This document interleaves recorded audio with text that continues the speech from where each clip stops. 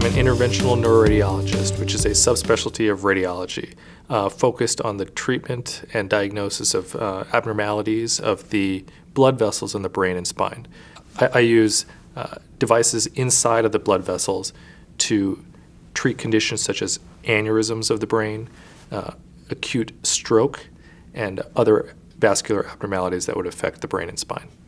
The main conditions we see as interventional neuroradiologists are things like aneurysms of the brain, acute stroke, which is a blood clot that is lodged in one of the blood vessels of the brain, and things of that sort. Conditions which would cause bleeding in the brain, or the opposite, blood clot, which is not enough blood flow to the brain. Those are the things we see most often, although we treat a variety of disorders that extend beyond that, such as brain tumors and other sorts of tumors in the brain and spine.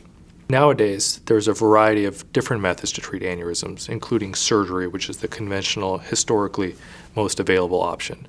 As an interventional neuroradiologist, to treat an aneurysm, we can actually carefully position a very, very thin tube into the aneurysm using X-rays to guide us all the way from the upper part of the leg all the way into the brain. Once that tube is positioned, we can actually fill the aneurysm entirely with a variety of devices that help stop blood flow from entering the aneurysm and thus taking away the risk of the aneurysm rupturing and causing a devastating neurologic illness. To treat a stroke, the way that strokes are treated nowadays is completely different than they were just 5 years ago. So the conventional method of treating a stroke was to administer the patient medication which would help to dissolve a blood clot. As an interventional neuroradiologist, I can add to that treatment strategy by also navigating a catheter, which is a very small tube, into the blood clot and physically removing that blood clot. So between the two of these methods, dissolving the blood clot and physically removing it, patients have been shown to have great outcomes and have a much better chance of recovering from a stroke.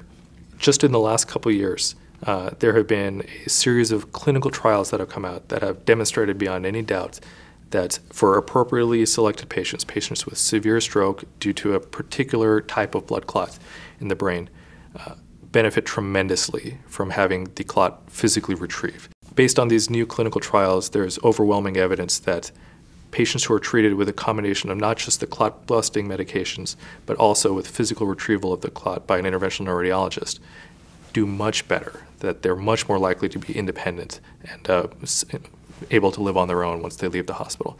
That's a fate that they did not have the option of living just a few years ago. And nowadays, it's generally understood that for patients who are having a severe stroke, interventional neuroradiology and other specialists who can also retrieve those clots can really make a big impact on how well they will do in their future.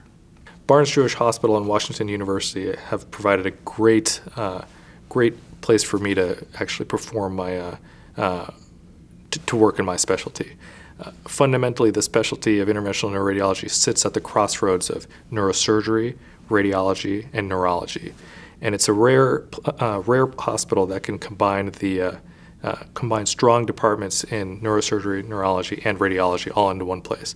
At Barnes-Jewish Hospital and Washington University, I have the opportunity to work with experts in each area and see very high-level, high-complexity cases, patients that aren't able to be treated elsewhere. Those patients come to Barnes-Jewish Hospital for treatment. I get to treat those patients. And I have the option of working with experts in other areas when treatments using these interventional neuroradiology methods are not appropriate.